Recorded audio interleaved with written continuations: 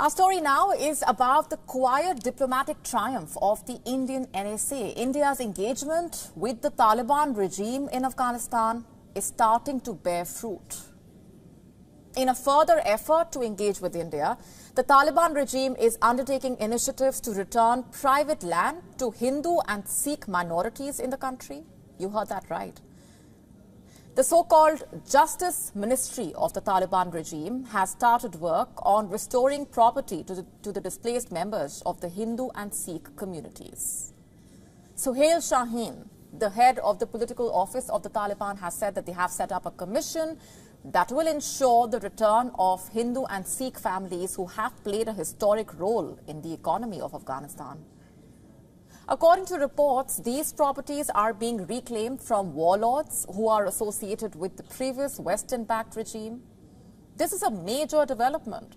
It shows that the Taliban are taking efforts to address the injustices experienced by the minorities who have long endured displacement as well as marginalization. You see, Hindus and Sikhs have long been integral parts of Afghanistan's demographic landscape. They historically constituted around 1% of its population. However, their mass exodus began in the late 1970s and the 1980s. It was due to political tumult and the Soviet occupation of Afghanistan. And then the rise of the Taliban and the cycle of violence in the country resulted in further displacement of these communities. A large number of Sikhs and Hindus also left Afghanistan after the Taliban takeover overthrew the government of President Ashraf Ghani in 2021. And in the aftermath, Afghan Sikhs and Hindus were given the means to reside in New Delhi. It is important to note India has not recognized the Taliban government in Kabul as the de facto rulers, but ice has been broken by the two sides. India has tried to engage, not endorse, but engage with the Taliban regime. In fact, last month, an Indian delegation met the Taliban Foreign Minister Amir Khan Muttaqi in New Delhi. New Delhi directly engaged with the leadership in Afghanistan. The two sides discussed various issues, including cooperation to combat the threat from the Islamic State Khorasan province. So you see, even though India has not recognized the Taliban officially, New Delhi has engaged with the regime as they are central to the future of Afghanistan. And therefore, Taliban's decision to restore land to displaced Hindus and Sikhs can only be seen as a positive sign. It shows that Afghanistan is rectifying the wrongs inflicted upon its minority communities. In fact, reports suggest that the Indian officials viewed this development as a positive gesture towards India. There are signs that the diaspora is now returning to Afghanistan. Take the example of the prominent Afghan Sikh population, Narendra Singh Khalsa. Nearly 3 years after he was evacuated by the Indian government in the aftermath of the Taliban takeover, Narendra Singh Khalsa has returned to Afghanistan. His return to Kabul was announced by a Taliban government department called the Contact Commission on Liaison with Afghan Personalities. In 2019, Khalsa was an elected leader in the lower house of Afghanistan's parliament. When the Taliban took over in 2021, he was one of the 2 Afghan Sikh parliamentarians to be evacuated to India. And according to reports, Taliban's new policy of restoring the private property of Hindus and Sikhs is part of a wider image-building effort of the Taliban government. You see, Taliban wants to show the world that it is leading a responsible country. It is also an indication of the Taliban's positive attitude towards India. Like I mentioned earlier, India does not recognize the Taliban regime in line with the rest of the international community. However, it has stepped up its engagement with the Taliban, especially with Indian diplomats who have been stationed in the Indian embassy in Kabul since August 2022. You see, India's priorities in Afghanistan include providing humanitarian aid, ensuring the formation of an inclusive government, combating terrorism and drug trafficking, and preserving the rights of women, children, and minorities. Yes, the Taliban administration is nowhere close to fulfilling the promises that it made as foreign forces withdrew from Afghanistan. But perhaps continuous engagement with the Taliban regime could be one of the ways to address critical challenges in Afghanistan. And to that end, India has continued its relations with the Taliban.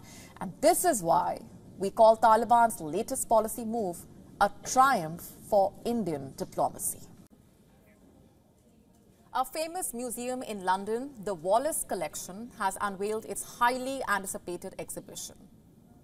It features the Lion of Punjab, Maharaja Ranjit Singh, the Sikh warrior king.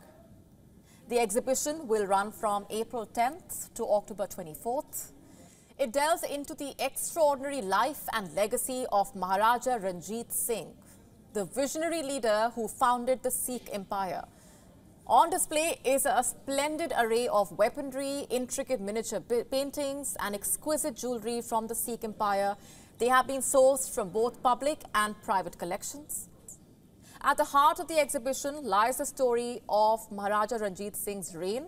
By the turn of the 19th century, when there was chaos and instability after Afghan invasions, Maharaja Ranjit Singh emerged as the undisputed king of Punjab.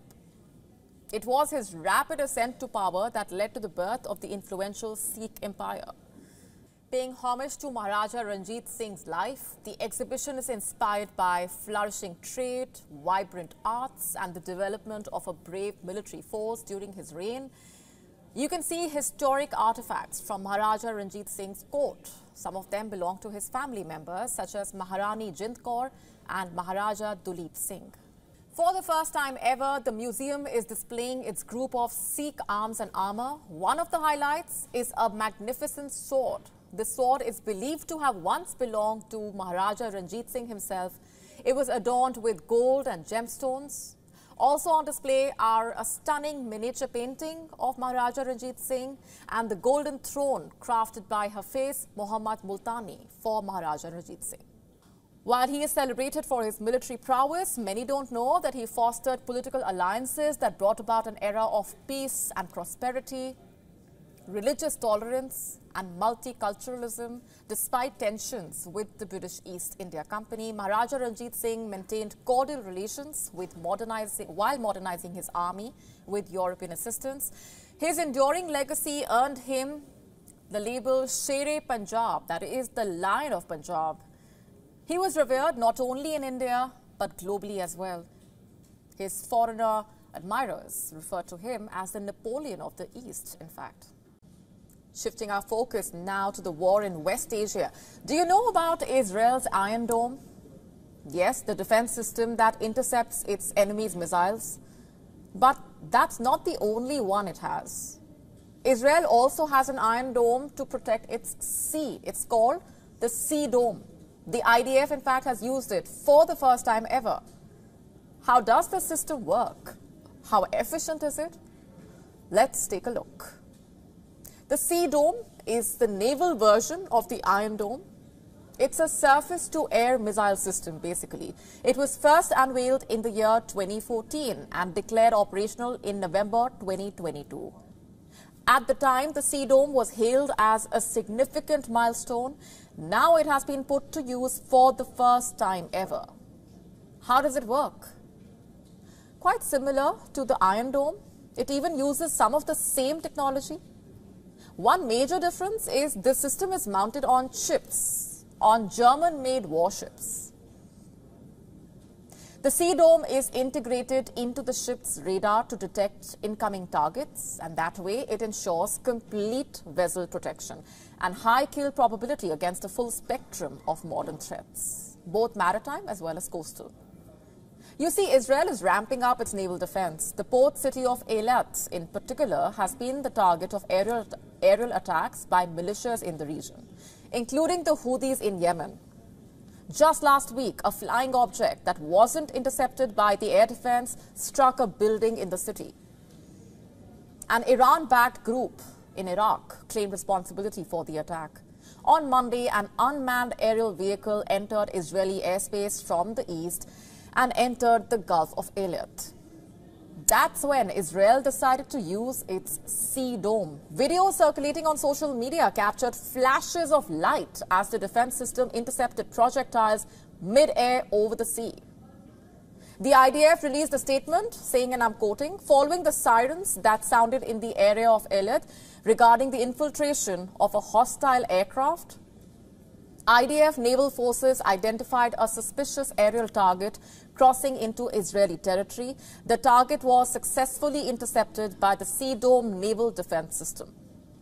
And that's not all. Israel has used multiple other defense systems and warships for the first time since the beginning of its war with Hamas. It deployed the SAR C-class corvette in combat for the first time last October and has continued to use it. Other defense systems include the missile interceptors Arrow 2 and Arrow 3. In fact, Israel has used them against attacks launched from the Gaza Strip and the Red Sea. You see, Israel is boosting its defense. It has been since the war started. Until now, it had been supported by its allies. But as the conflict drags on, Israel is losing support. It stands isolated on the global front. In the latest, Turkey has decided to impose trade restrictions. The country has been a staunch critic of Israel's military actions in Gaza. It first announced that it is limiting exports of 54 types of products to Israel with immediate effect. The products, by the way, include aluminium, steel, construction material, jet fuel, chemical fertilizers. And in a tit-for-tat move, Israel also announced that it is preparing a ban on products from Turkey. All of this comes after Israel barred Turkish military cargo planes from airdropping humanitarian aid to Gaza. And as Israel continues to lose support globally, ramping up its military and defense seems to be its only way forward.